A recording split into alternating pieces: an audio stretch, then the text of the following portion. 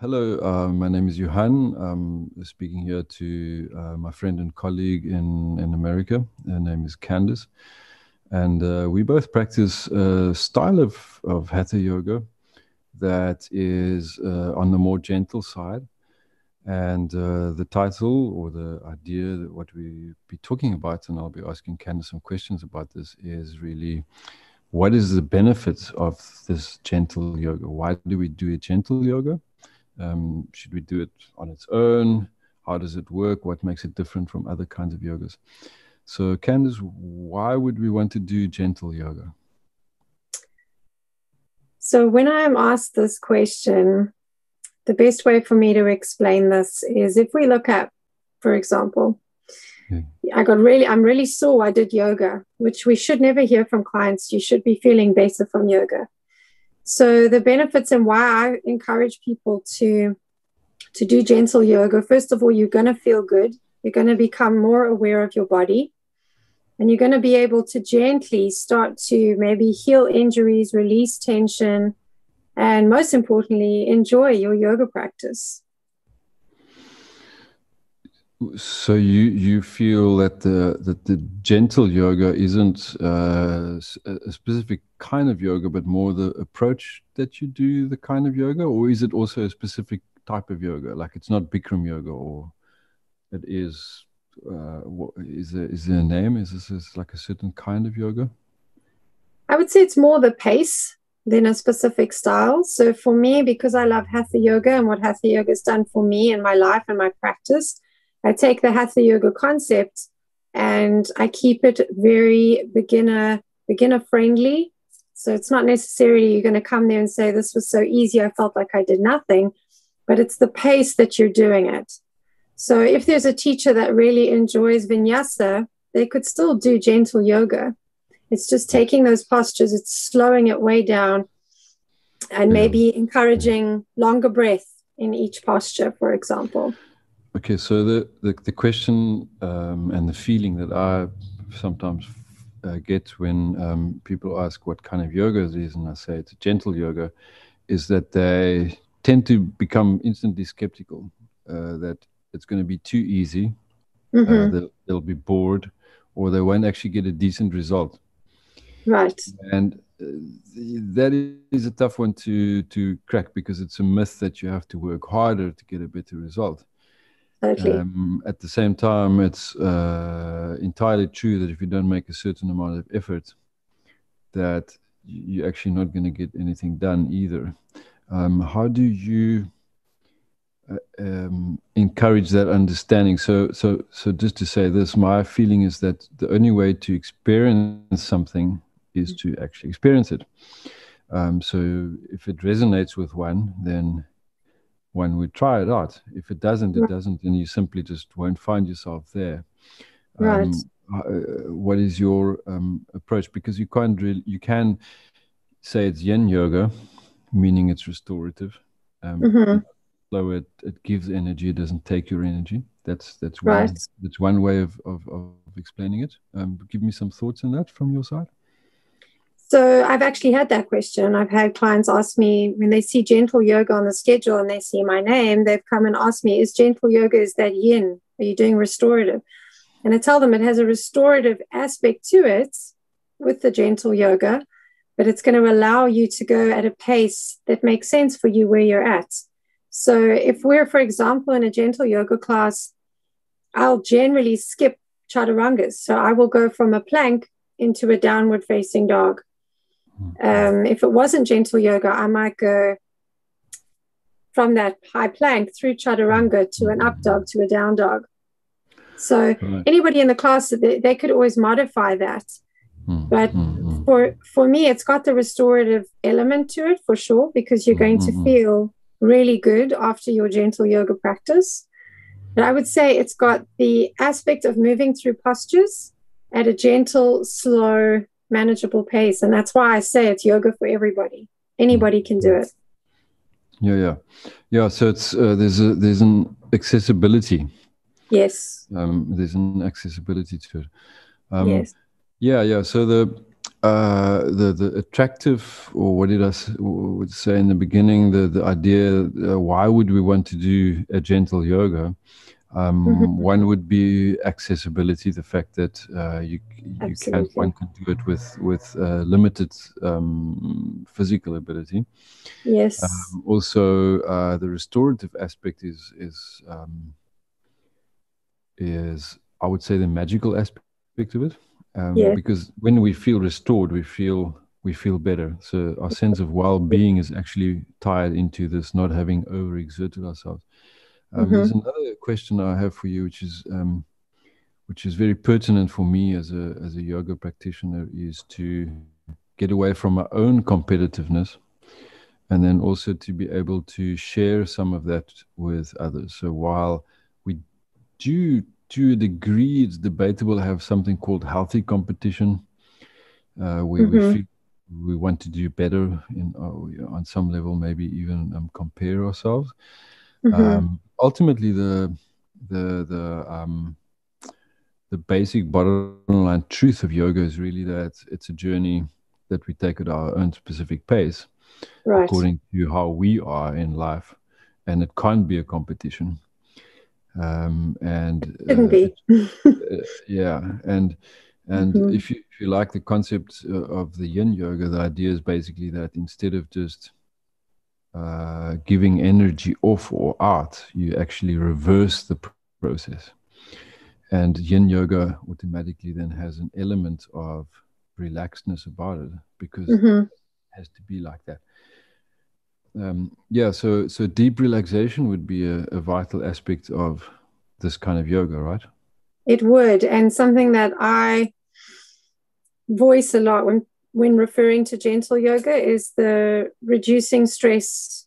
And a lot of people come in there, and whether they're coming from work for a noon class, whether they're doing a private lesson, whether it's 8 o'clock in the morning, they have that hour to focus on themselves, on their mat, to do it at their own pace that's realistic for them wherever they are in their practice, and remove that stress. Learn how to breathe deep, because you're not worried, oh, I can't do all the postures, oh, I'm not flexible.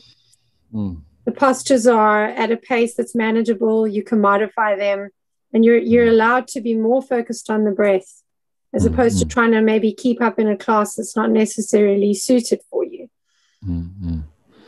Yeah, what even happens in this kind of yoga, it has a kind of a trance-like quality to it, but not because you're moving like a robot. It's because you're actually going into a certain space. And I would say, I'm asking you this question. I would say that it's not necessarily for everyone, although everyone could benefit from it. But to typecast some people, you could say some people just won't resonate with it. It's it's not their thing. And if it isn't, it isn't. However, this is where I want to ask your comment on, is that at some point in a person's life, sooner or later, something breaks down, or everything, like physically oneself, either from age or accidents, or some related illness, injury, or injury. Yeah. And then it's just out of the question to do fast or to do things fast. So if you had a stroke, then you're not doing Ashtanga yoga a week after the stroke. No. And that situation will force you into a reappraisal of how slow can I now actually go, and be okay with it. And give me some things in your experience, or some thoughts around. Sooner or later, we're going to get forced to slowness, and it's maybe a good idea to embrace it while you can. And sometimes the body will naturally nudge you that way. So I had a client recently join. She's been with me about 3 weeks now, and she said, I was going to yoga with some girlfriends. I was doing it once, twice a week, and my ribs really hurt afterwards, and my back was really sore afterwards. And she wasn't expressing anything positive from her experience. And since doing gentle yoga, she said she started doing it on her own in the mornings for like 20 minutes when she wakes up, because she cannot believe how good she feels.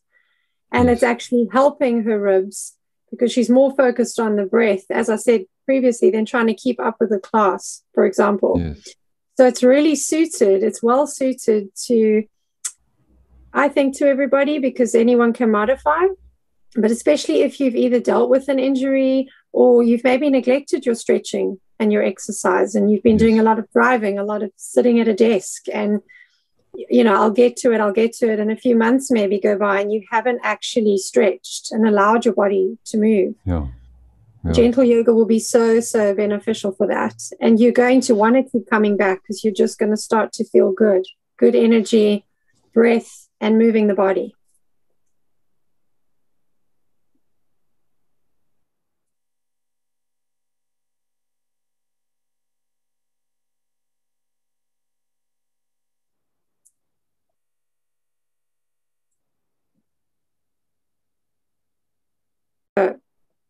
Yeah, so the question I wanted to ask in terms of what are we marketing here, or what are we promoting?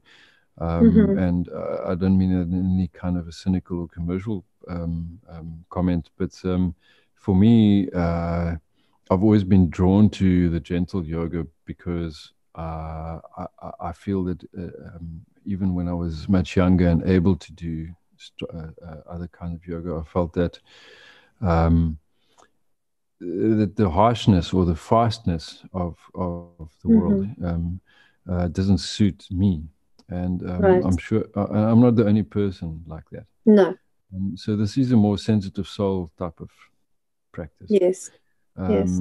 And also from a sensitive soul type of perspective as well, is I look around myself and have been doing so since I can remember, and I just see a bunch of people that are suffering on some level because they're not able. They're not able in their bodies.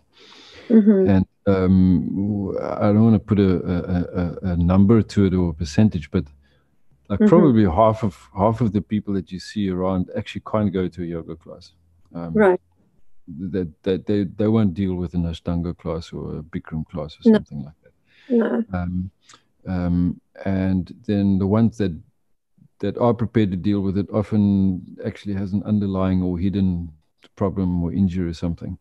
Yeah. So from my yoga training and how I understand yoga is we want to realign and kind of make sense of our lives and physically, and then step up the training. So so with the exception of a few natural athletes, people aren't naturally that athletic or that yogic like.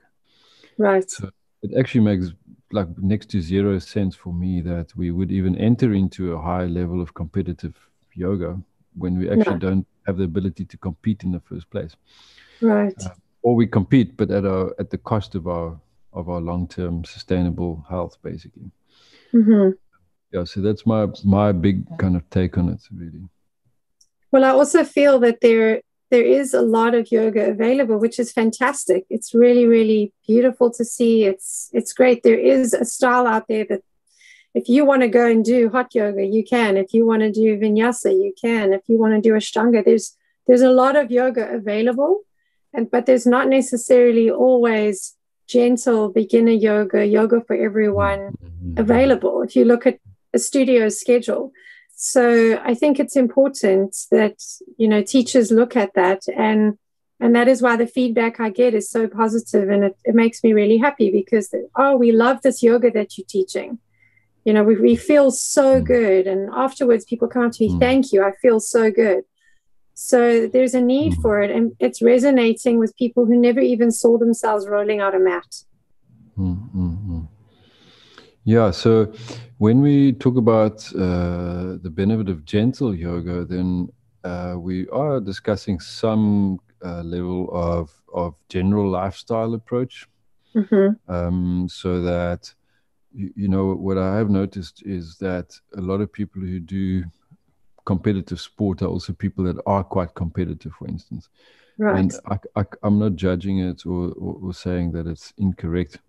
But No. too fast things like fast recreation and fast living, it makes for a powerful, like spectacular life, for instance, you know. I mean, Right. and some people can deal with it, you know. They're like high flyers and they look amazing and they just do amazing things. But then I don't want to include anyone else, but in my sort of sense of who I am. But then there's the rest, ordinary people. So I think sometimes of this sort of gentle yoga is something for ordinary people. Yes. And not the exceptional person that like is that kind of person I described, or the kind of person that just has this natural ability to, you know, be bendy or something. Yeah, it's not about the gymnastics or how flexible are you, because a lot of people say, and you've heard this and I've heard this, people say, I can't come to yoga class because I can't touch my toes. I can't come to yoga class because I'm not flexible. Yeah. And that's what gentle yoga, it will change their perspective on that. You don't need to be flexible to do it. It's going to help you to get flexible in a realistic way, and not about being a gymnast. It's going to get you flexible where you're going to feel good. You're not going to feel lethargic. You're going to have energy. So there are these two aspects to the gentle yoga, and the one is the physically being soft on your body, right? And then the other aspect of like being gentle with yourself, in other words. So not beating yourself up because you can't do something more spectacular, for instance. I think there's a disconnect as well as a difficulty in the promise of yoga, or the benefit of yoga, versus the reality that most people feel that they can't actually do yoga.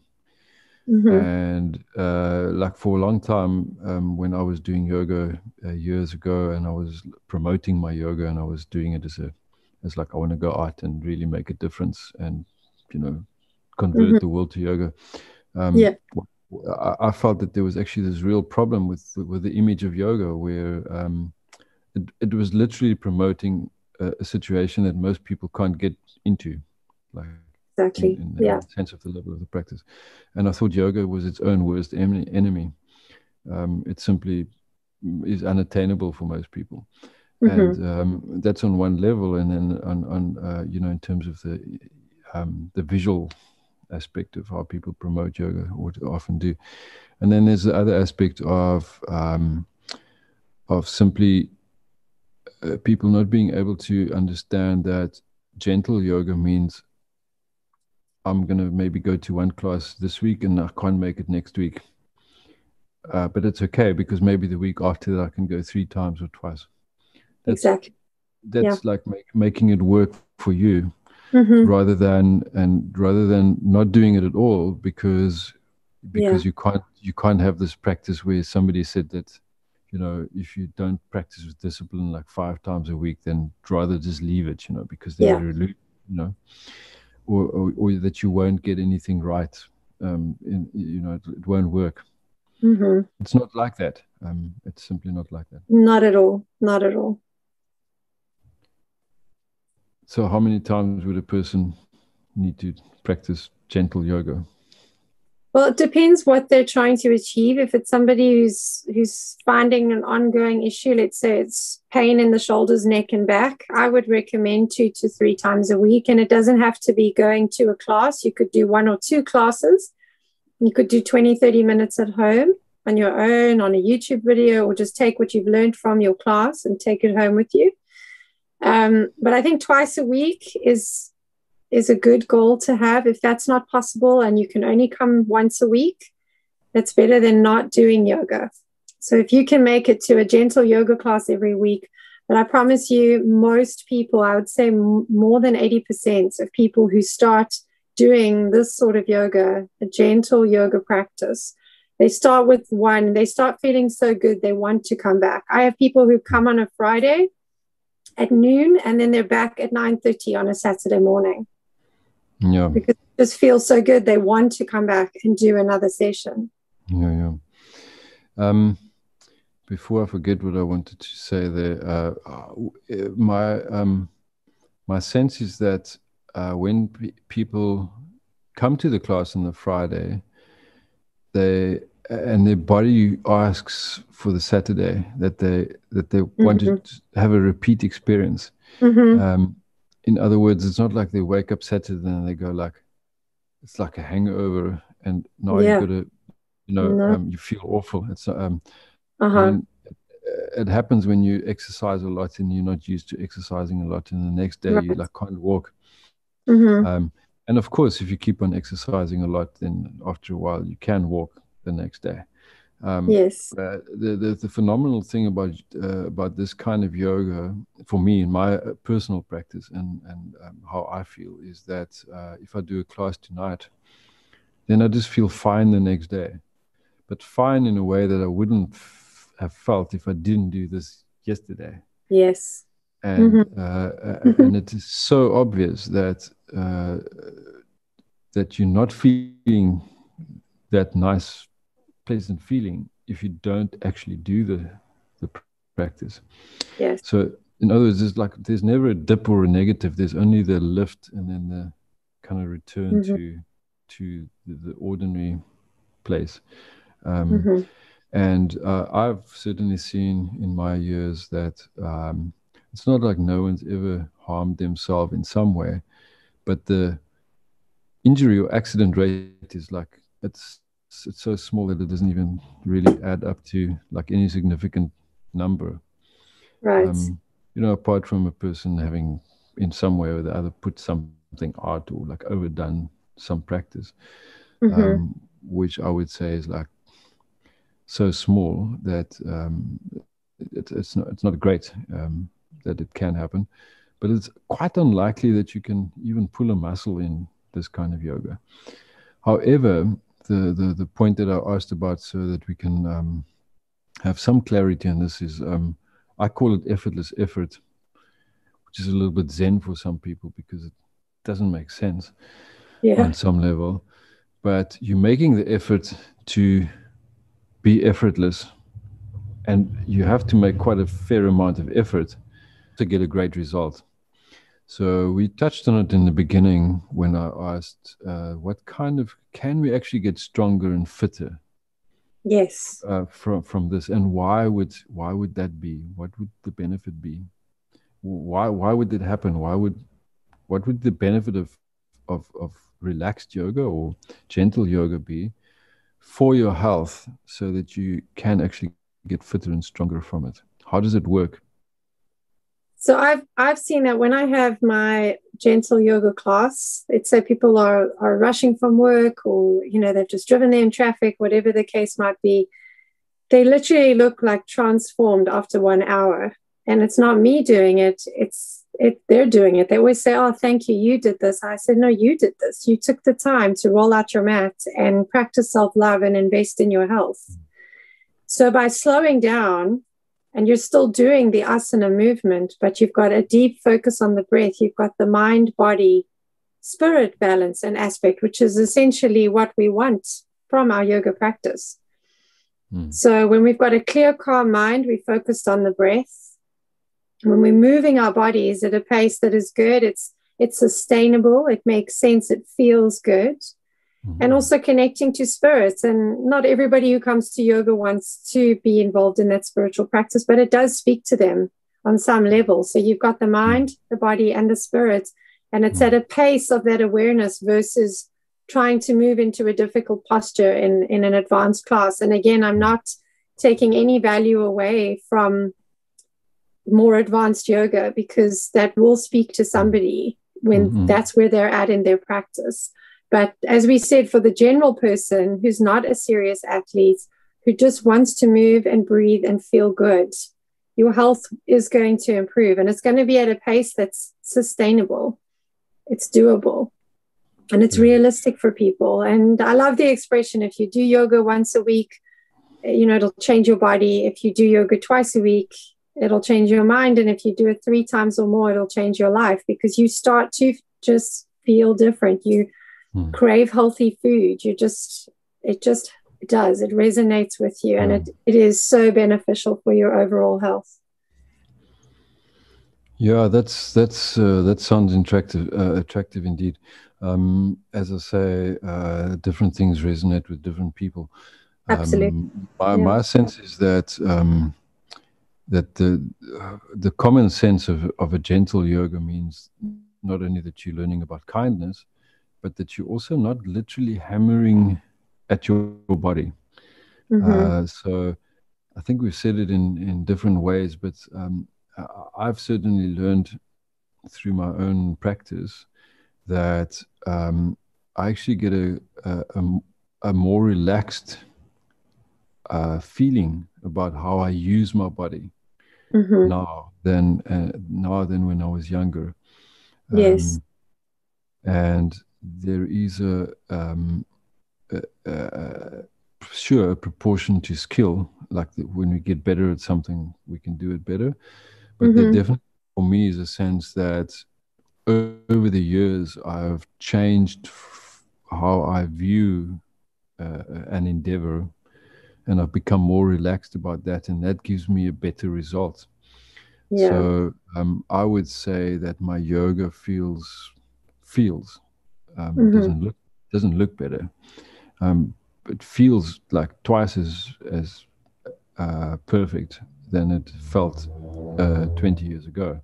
Yes. Um, I and agree. Feel the same. and it's a real sense of well-being, and it's a Mm-hmm. very physical, mental, emotional, spiritual well-being. Mm-hmm. And so if speaking for myself, if you prepared to make the effort to go down that path, then a gentle yoga can only serve us so well. Right. Um, so yeah, it's definitely if gentle yoga sounds like something that you would do. We're doing a podcast. I'm in Cape Town. You're in somewhere. Where are you at the moment? I'm in Ormond Beach, Florida, United And States. you travel around. So this podcast is also for anyone who wants to learn about gentle yoga as a teacher Mm-hmm. or as a practitioner. Yes. Um, so we're promoting essentially what we do, but not necessarily at our own places or studios, but more like Mm-hmm. a kind of a way of sharing to others who may be interested. Yes. How would you describe a person? Where would they find this kind of a yoga? I don't think that you can really just type into the internet gentle yoga class in I had and somebody that did Google gentle yoga and they found me oh because I right, described hatha yoga as a gentle approach. So somebody actually did put gentle yoga. oh Um, wow, but if you're looking for it, I would look for other keywords like beginner. You yeah. could speak to teachers who teach hatha yoga and yin yoga and restorative and ask them if they're offering any kind of gentle flow, is another word that a lot of teachers use. Yes. Um, so as soon as I find it moving more towards intermediate, it will say mixed levels flow. If Mm-mm-mm. somebody's new to yoga or they want something that is more on the slower side, I would look for words that, beginner flow, Mm-mm-mm. and speak to teachers that teach the styles that I mentioned, hatha yoga, yin Yeah, yoga, yeah, restorative. Yeah. yeah, yeah. What I used to say to people, they would send an inquiry and they'd go like, "I see you do yoga," Mm-hmm. And I asked them, "What kind of yoga are you looking for?" Then they said, "No, you were recommended because apparently you do like a gentle yoga." And say, "Yeah, great." Yeah. Um, but my mind point of view has always been in my mind that when you go to a new town and you want to explore yoga, or if you've never done yoga, Mm-hmm. then surely you ask around and Yes. say like, is there anyone in this town that does like a kind of a slow yoga for old people or for somebody Yeah. like me, a hip replacement or whatever the case is? Yeah. And then everyone knows there's like such a person. Yeah. And I've often seen now I see there are more younger people that teaches gentle yoga as well, but often Mm-hmm. it used to be a little old lady somewhere that Right. teaches Yeah. like an old-fashioned style of yoga. Yeah. Although I mean, you get some older people that teaches like really like amazing stuff that I don't even. I would be too embarrassed to go to these classes, you know, because Yeah, exactly. yeah, If somebody's new to an area, I would speak to the local gyms and just phone a lot of studios. I know there weren't a lot of classes available in 2020, but that's slowly changing. If people are not into doing the online space, it's slowly starting to change now, where there's outdoor classes available or classes in studio with limited space. So just speak to your local gyms, go onto Facebook, look at Facebook groups, you know, ask it around at your local health shops and things like that, and you will find the teacher that you need, because when the student is ready, the teacher will appear. Yeah, so for sure. And one of the most important aspects that I've seen with if you want to try yoga is that yeah, there is that beautiful idea that the right person will just like appear, but sometimes it's I mean, it happens for sure. Yeah. But sometimes it's also a case if you try something and it doesn't work or you didn't like it. Usually, to be honest, you probably weren't tuned in properly, which is kind of what you were saying. So when we tuned in, we tend to find the right thing. But sometimes we just do something, or we kind of made like almost a bad choice or something.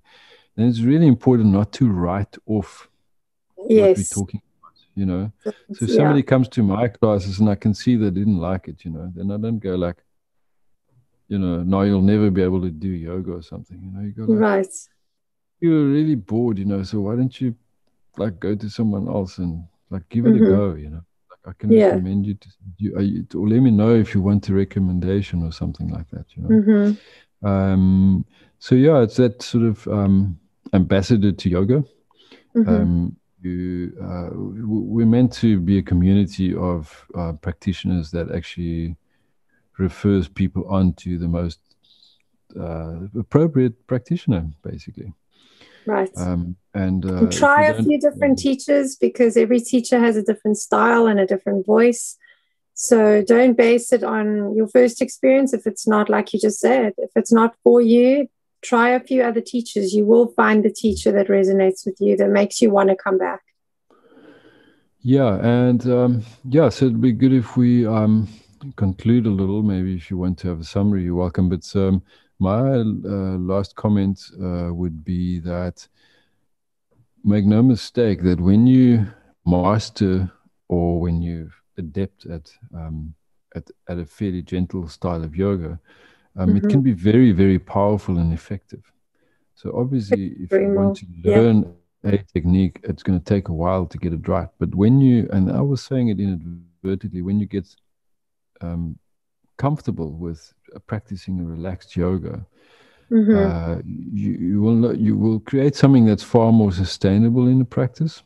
Absolutely. Than almost anything else. You'll be able to do it for longer, but also something that you're honing a very subtle quality that not only heals you or makes you feel good and healthy, but it actually strengthens your system to the core in every possible way, as far as yoga does. And so gentle yoga can actually produce, so to speak, like a really strong person or a fit person. Yeah. I know that for a fact. Yeah. Well, I encourage everybody to take a gentle yoga class, because it is powerful. It is magical. You are going to feel good. You are going to want to keep coming back. And it's just going to inspire you to take those next steps on your health journey. That sounds excellent. Thanks, Candace, for chatting to me. If somebody wants to get a hold of you, can you give us your details? Yes, you can follow me on Instagram. The handle is yoga_health_Candace. And my YouTube channel is Yoga and Health with Candace. We can link those links below. And Facebook, also Yoga and Health with Candace. And I'm Johann Kotze, and I'm at johannkotze.com. Thank you very much for listening.